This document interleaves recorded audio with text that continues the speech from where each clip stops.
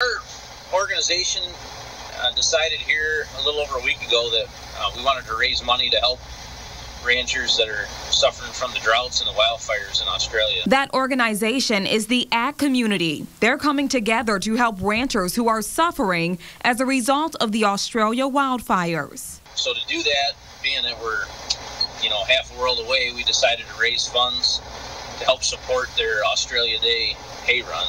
Mike Schaller of Lapeer is the president of that group. They're working to supply ranchers with hay and feeding supplies, and they say it's a way of returning the support that they've received from the country.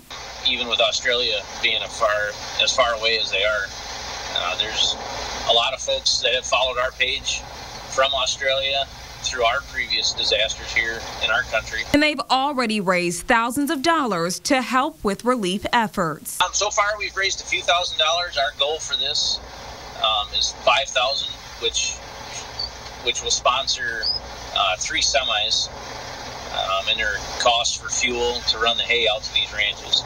They're hoping the community can help them reach that goal and support other members of the agriculture community in Australia. We'd really love to have people support on this, but I just know that since we have the ability to help, we want to step up and do that. Reporting in Saginaw County, Jamie Sherrod, WNEM TV5.